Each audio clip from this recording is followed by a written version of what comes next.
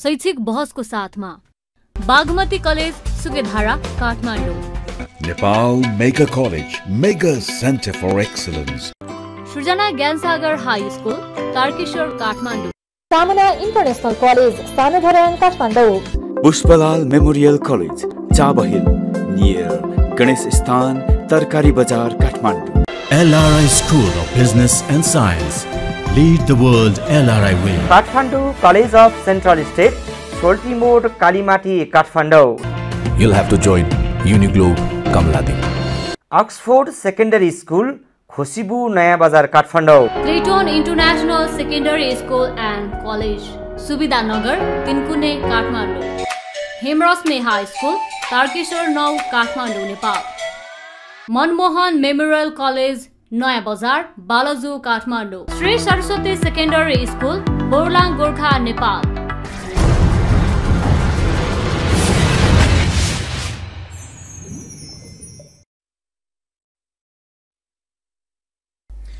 नमस्कार, मेगा शैक्षिक बहसमा तपाईलाई हार्दिक स्वागत छ। म नवराज चौलागाई। मेगा शैक्षिक बहसमा हामी शिक्षासँग सरोकार राख्ने विभिन्न तह तबका अनि विभिन्न क्षेत्रका व्यक्तित्वहरूसँग संवाद बहस एवं छलफल गर्छौं। विशेष गरी पछिल्लो समयमा नेपालको शैक्षिक अवस्था र पद्धतिलाई हेर्ने हो भने सुधार गर्नुपर्ने ठाउँहरू प्रशस्त मात्रामा देखिन्छन्।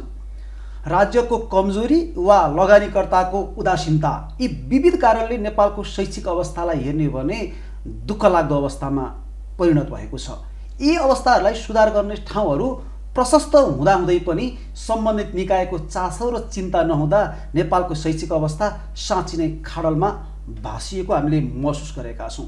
यसलाई समाधान गर्न के गर्ने? अबको शैक्षिक अवस्था रूपान्तरण र परिवर्तन गर्दै आम देशलाई समृद्धितर्फ उन्मुख गर्नको लागि आम सरकार निकायको भूमिका के रहन्छ भन्ने केन्द्रीयतामा आज हामी संवाद गर्छौँ। संवादका लागि हामीसँग हुनुहुन्छ जनशक्ति विकास योजना तथा समन्वय शाखा सम्हालिरहनुभएका शिक्षा विज्ञान तथा प्रविधि मन्त्रालयका उपसचिव ईश्वरी प्रसाद पोखरेल। उहाँसँग हामी यिनै विषयको केन्द्रीयतामा रहेर संवाद गर्छौँ। यहाँलाई स्वागत छ। धन्यवाद सर। आराम हुनुहुन्छ? ठिक छ सर। अब यहाँको विषयमा कुरा गर्नुपर्दा यहाँ आफ्नै लेखक पनि, विश्लेषक पनि अनि शैक्षिक अभियन्ता पनि। वास्तवमा यहाँको जिम्मेवारी रहेको जनशक्ति विकास योजना तथा समन्वय शाखा एकातिर छ, अर्कोतिर यहाँ शैक्षिक क्षेत्रको उन्नयनका लागि काम गरिरहनु भएको छ। निडर निर्भीकता यहाँको विशेषता पनि हो। समाजमा देखिएका, विशेष गरी शैक्षिक क्षेत्रमा देखिएका समस्यालाई भित्री हृदयबाटै साँच्चै नै दुखेर बोल्नुहुन्छ। यहाँ के छ नेपालको शैक्षिक अवस्था? यहाँलाई यहाँको भित्रबाट दुखेका विषयहरू के छन्? अहिले नेपालमा कानुनत व्यवस्थापकीय रूपमा शिक्षाका प्रणालीहरू छन्। परम्परादेखि धेरै लामो। तपाईँ हामीले पहिला जान्दाखेरि उच्च शिक्षाको कुरा गर्नुहुन्छ भने आङ्गिक क्याम्पस भन्ने मात्रै थिए, होइन र? आङ्गिक क्याम्पस भन्ने सरकारी तहका जे थिए त्यति थिए। त्यस पछाडि कर्मिक रूपमा सामुदायिक भनेर विस्तार भएर आए। अनि त्यस पछाडि फेरि केमा गए भन्दाखेरि त्यो ज्वाइन्ट लगानीका केही भन्नाले सहकारी मोडकका इत्यादि पनि चलाउँछौँ भनेर अभ्यास हुन खोज्यो। पछिल्लो चरणमा गएर के भयो? त्यो ज्वाइन्ट मोडालिटीमा गएन, सबै निजीकरणमा गएर स्कुलहरू खुलिए। तीनटा धारका हुँदाहुँदै अहिले 86वटा स्कुल त विदेशी लगानीका पनि नेपालमा सञ्चालित छन्। गर्दाखेरि एकातिर नेपालका आफ्नै विश्वविद्यालय अन्तर्गतका 1437 क्याम्पसहरू छन्। अनि 86वटा तिनी गर्दाखेरि त धन्नै हामी अहिले 1500 भन्दा होइन बढी 1530-25 जतिको क्याम्पसहरू शैक्षिक प्रदायक निकायहरू नेपालमा सञ्चालित छन्। अब स्कुलको फैलावटको दृष्टिकोणले हेर्नुहुन्छ भने हामी कति छौँ भन्दाखेरि त्यो उसमा 35,000 को हाराहारीमा स्कुलहरू छन्। सामुदायिक र निजी भन्नाले सबै गरेर। सरकारी पनि 28,000 भन्दा बढी नै छ। अनि उसमा जानुहुन्छ प्राविधिक शिक्षातिर जानुहुन्छ भने धन्नै 1400 जति प्राविधिक विद्यालयहरू छन् जो दुई किसिमको छ। त्यसमा पनि सामुदायिक विद्यालयमा पनि केही चलेका छन् हैन, जस्तो 753 स्थानीय मध्येमा 18 जति निकायमा पुगिएको छैन, अरू लगभग पुगिसकेछ भनेर भन्छ। अब यद्यपि त्यसको गुणात्मकता, त्यसका पक्षहरू के छन् भन्ने एउटा छ। त्यसले गर्दा सबलताका दृष्टिकोणले उच्च शिक्षादेखि लिएर तलसम्म, किन भन्दा विश्वविद्यालयहरूको त अब नामै भन्न नसकिने गरेर विश्वविद्यालय दिन प्रतिदिन थपिएका थप्दै छन्।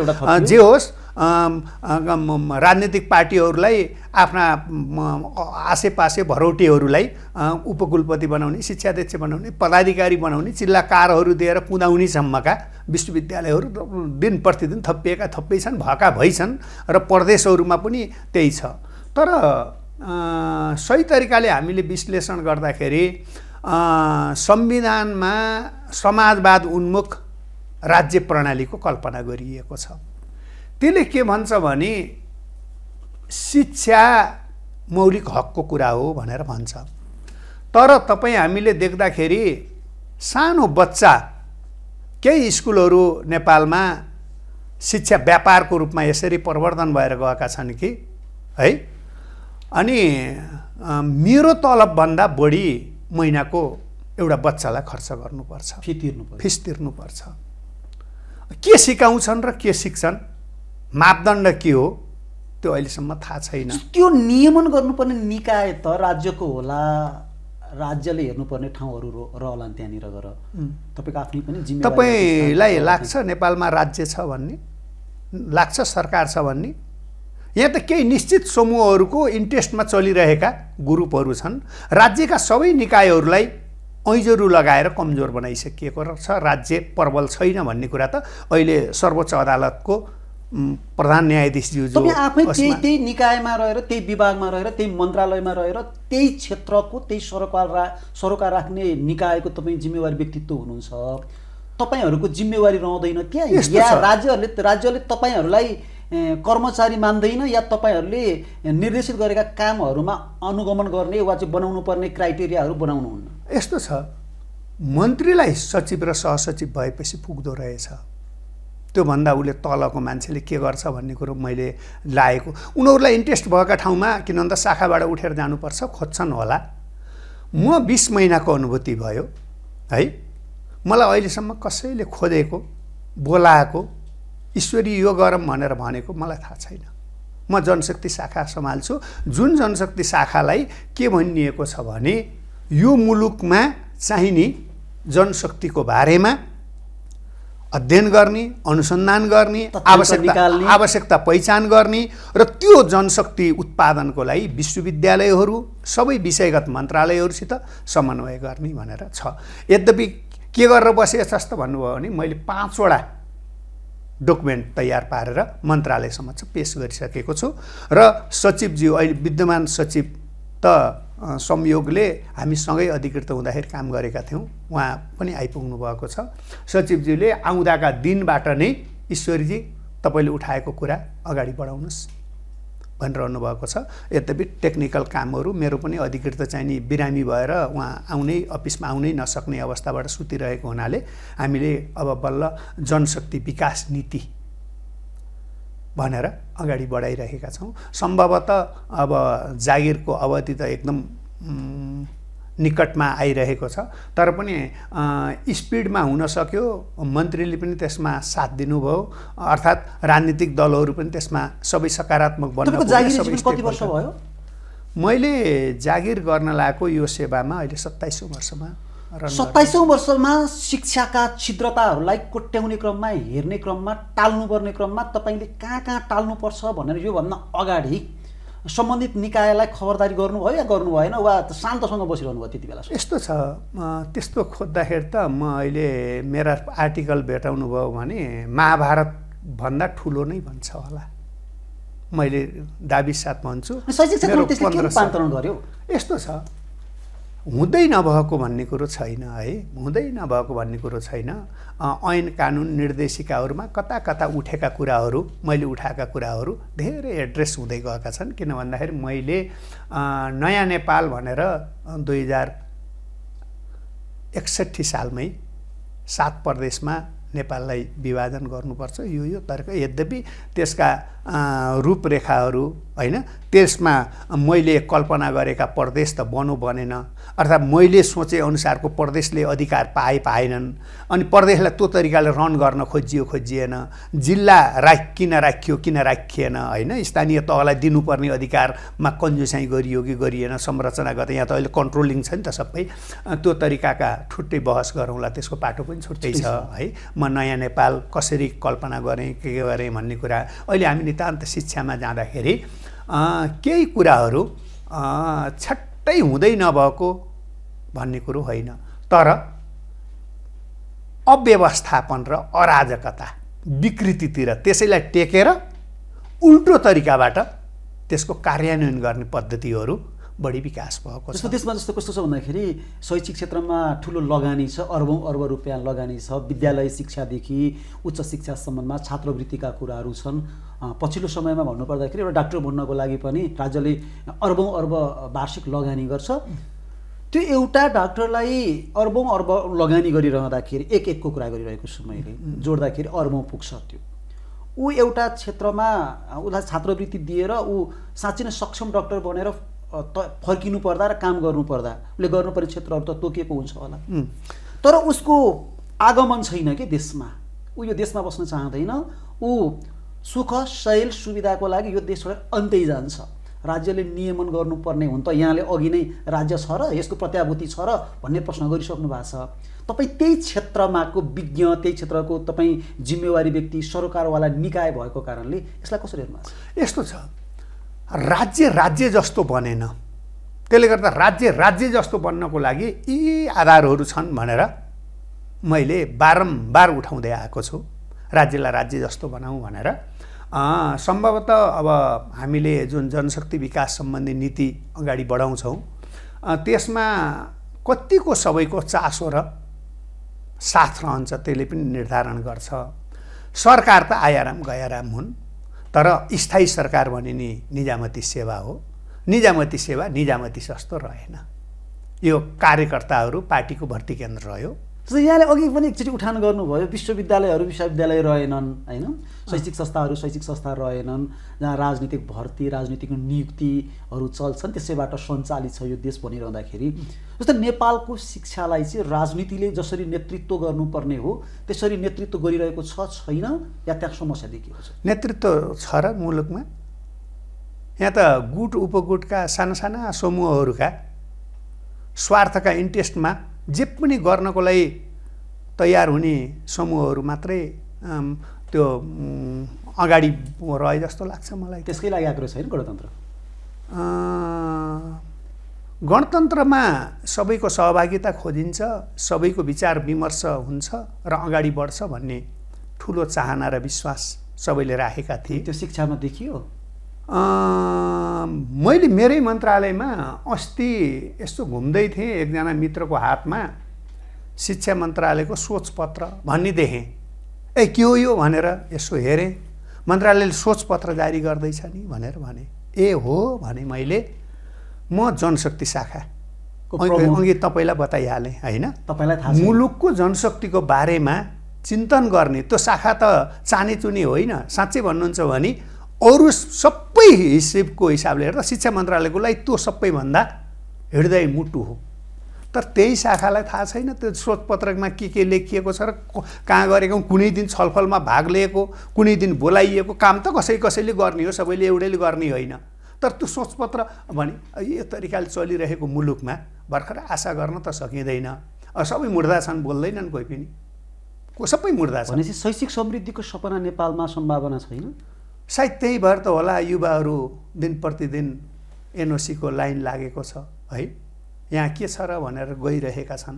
यी बौद्धिक वर्गहरू, युनिभर्सिटी चलाउनेहरू के हेरेर बसेका छन्? उनकै आयोगमा चाहिँ नि स्वतः थाहै हुनुपर्छ भनेर चाहिँ नि आयोग लड्नको लागि तयार नहुने प्राध्यापकहरूको जमात छ है। प्रधानमन्त्रीले त्यही गर भनेर निर्देशन जारी गर्छन्, त्यसैमा ठोक्छन्, सिग्नेचर ठोक्छन्।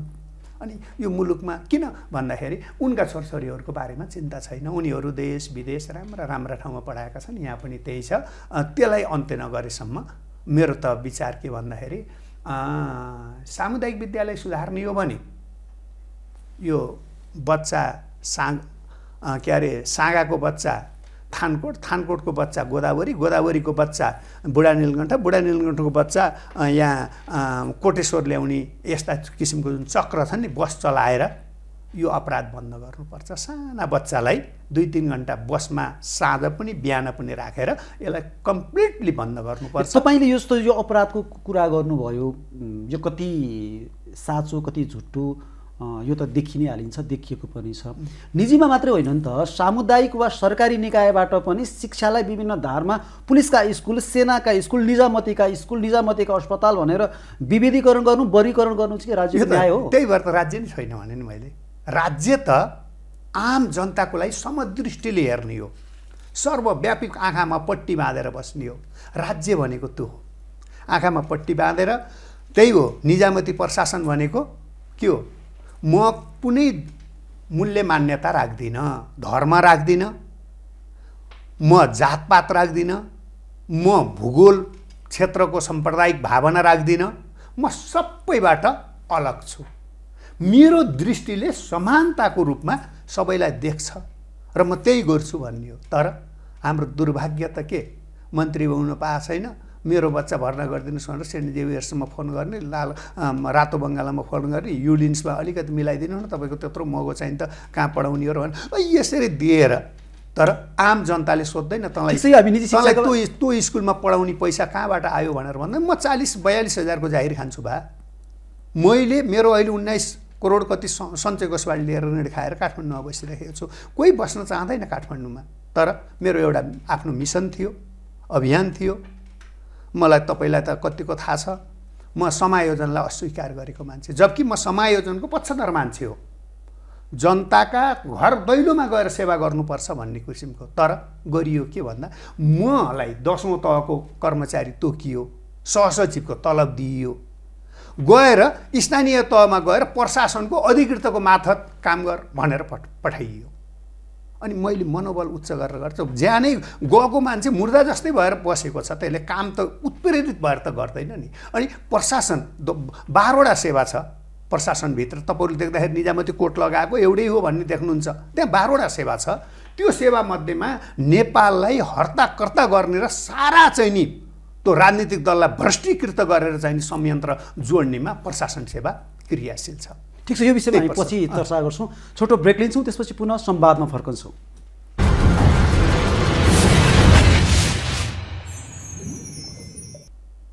ब्रेकपछि पुनः स्वागत छ। धन्यवाद। जस्तो नेपालमा राज्यले सामुदायिक विद्यालयमा वार्षिक अरबौँ लगानी गर्छ एकातिर, अर्कोतिर सामुदायिक विद्यालयहरूले पनि फी लिन थालेका छन्। यो जायज छ? यो नैतिकता हो? यो आवश्यकता हो? किन भइरहेको छ यस्तो? यसरी हेर्नुपर्छ यसलाई। सामुदायिक विद्यालयले फिस लिए रोकिनुपर्छ भनेर एक जमातले दिनदिनै कहिले अदालतमा धाउने है, अनि अदालतको प्रक्रिया पनि हामीले देखेका छौँ। अदालत कति स्वच्छ र कति इमान्दार छन्, जोसँग बढी फाइदाजनक छ त्यतै ढल्केका उता आउँछन्। मलाई त्यो भन्न आपत्ति छैन, त्यो मानहानि लाग्ला या कतै के होला भनेर मलाई हाल्न पर्यो भने म जेल जान पनि तयार छु। तर हाम्रो न्याय प्रणाली बिकाउमा छ, किनबिचमा छ। त्यसले सही विश्लेषण गरेको, सही तरिकाले न्याय दिएको मैले पाउँदिनँ। अर्कोतिर यहाँले भने जस्तो सामुदायिक स्कुलले किन पैसा लिए भनेर चाहिँ नि जायज कुरा हो, लिनु हुँदैन। तर राज्यको जुन अनिवार्य शिक्षा तथा निःशुल्क शिक्षा भन्ने ऐन आएको छ 75मा, उसले 3-4वटा कुराको मात्रै ग्यारेन्टी गरेको छ।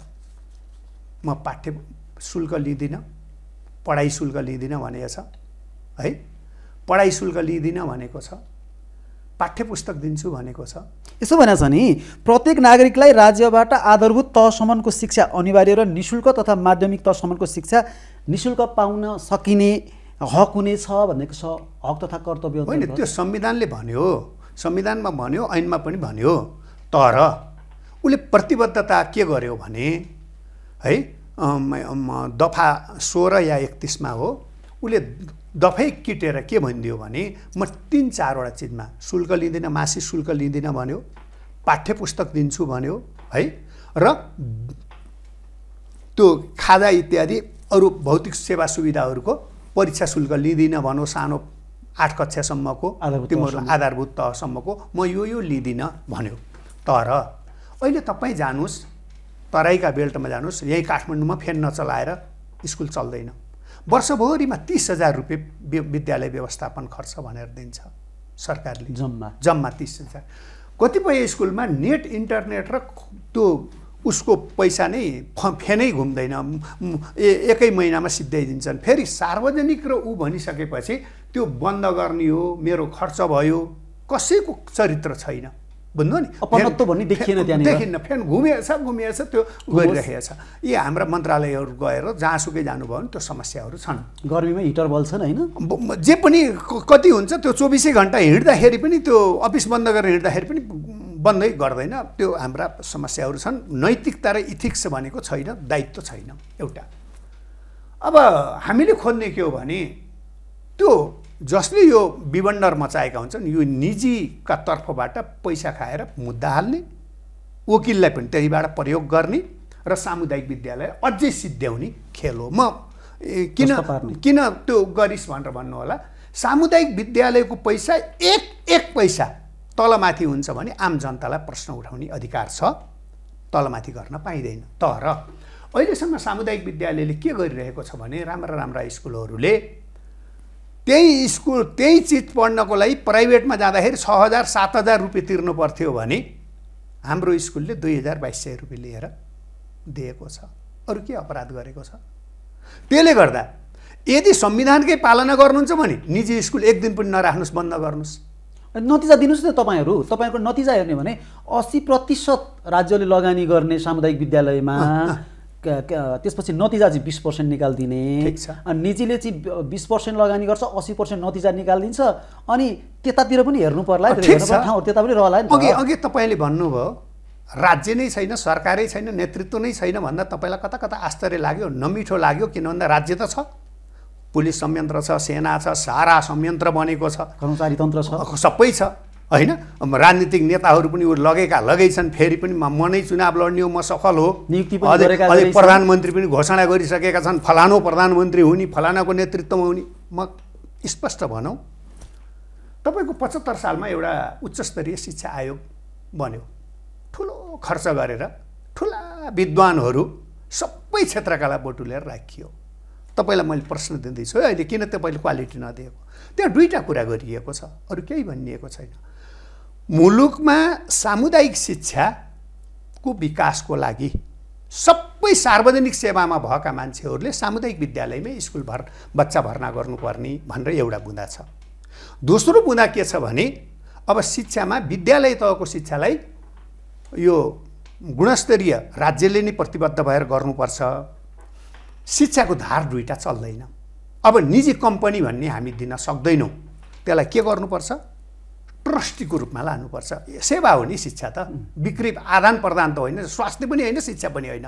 तर हाम्रा कम्युनिस्ट शासकहरू नेपालमा सबभन्दा बढी फैलाएको मौलाएको चिज के हो? कम्युनिस्टै हो, कम्युनिस्टकै राजनीति हो। त्यही भएर अलि धेरै भइसकेपछि एकै ठाउँ बस्नुहुन्न भनेर 12, 14, 15वटा कतिवटा ग्रुप पनि बनेको छ। त्यो किन भन्दा अलि ठुलो भएपछि त घचाघुचुक हुन्छ नि त, त्यो अहम बढ्छ, त्यो देख्नु भएको छ। कम्युनिस्ट शासकको प्रधानमन्त्रीले त्यो प्रतिवेदन बाहिरै ल्याउनु भएन। किन भन्दा मोटो रकम तपाईँ हामीसँगै छ, निजीसँगै छ, जति उठाए पनि भएको छ।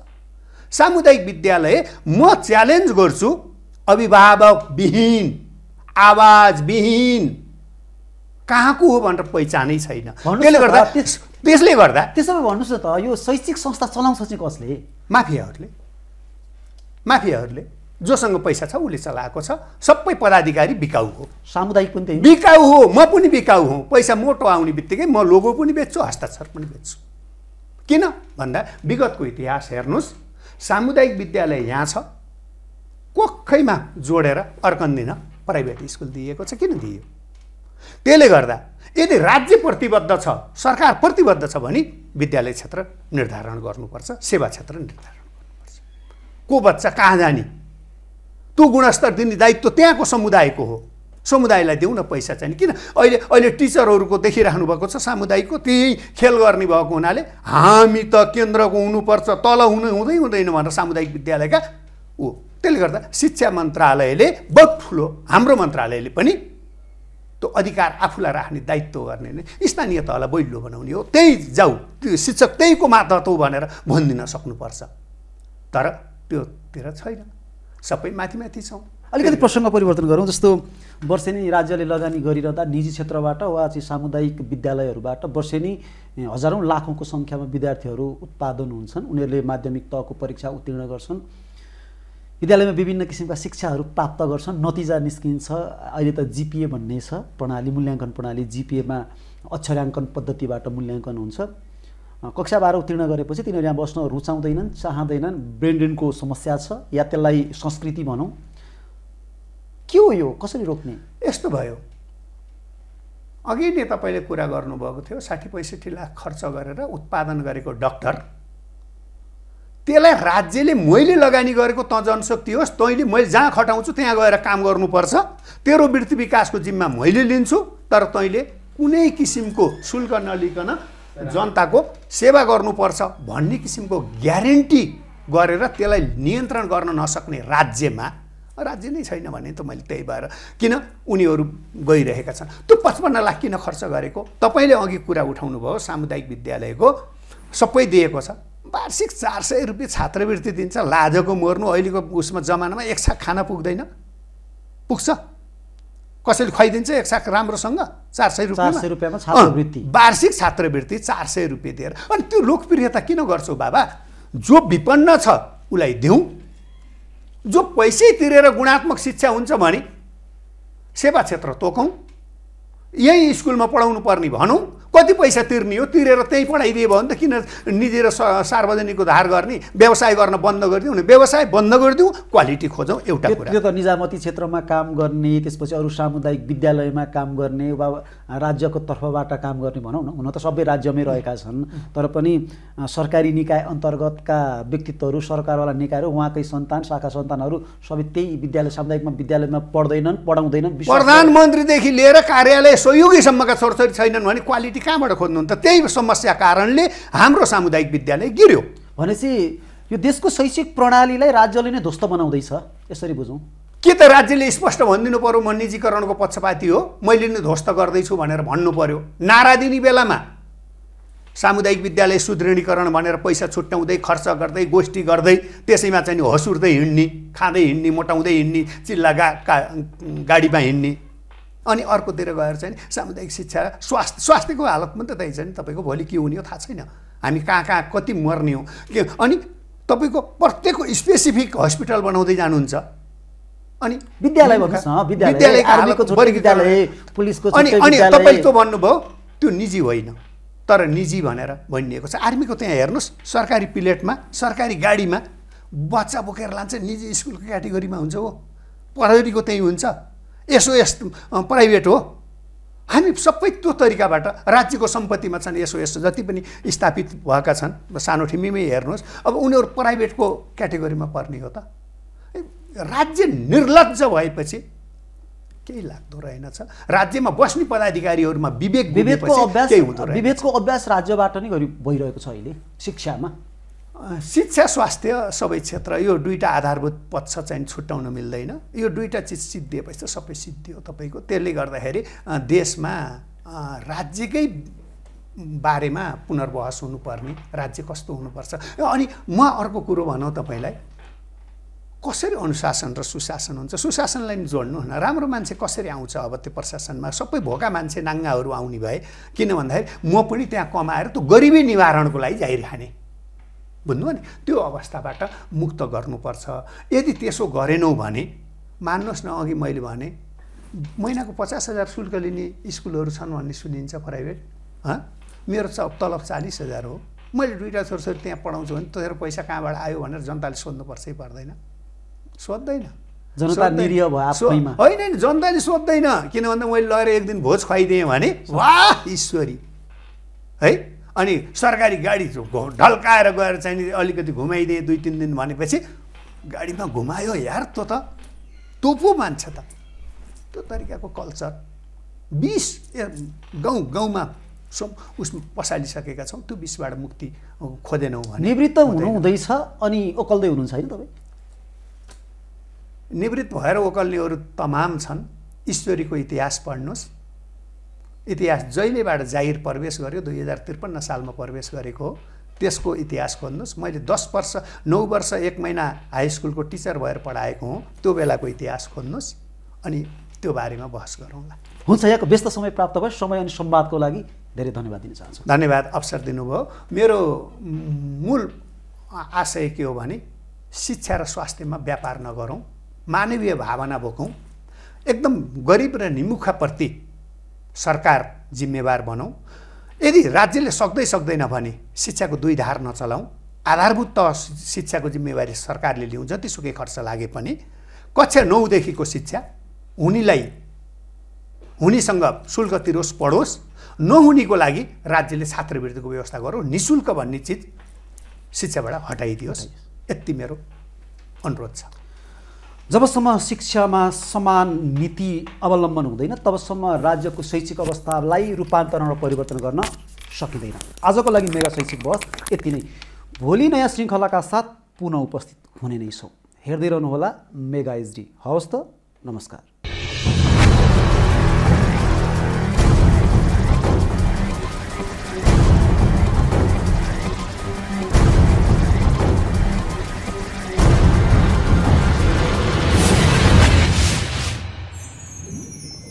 शैक्षिक बहसको साथमा Bagmati college Sukedhara Kathmandu, Nepal Mega College, Mega Center for Excellence, Srijana Gyansagar high school Tarkeshwar Kathmandu, सामना international college सानोधरान Kathmandu, Pushpalal memorial college Chabahil near Ganesh स्थान तरकारी बजार Kathmandu, LRI School of Business and Science.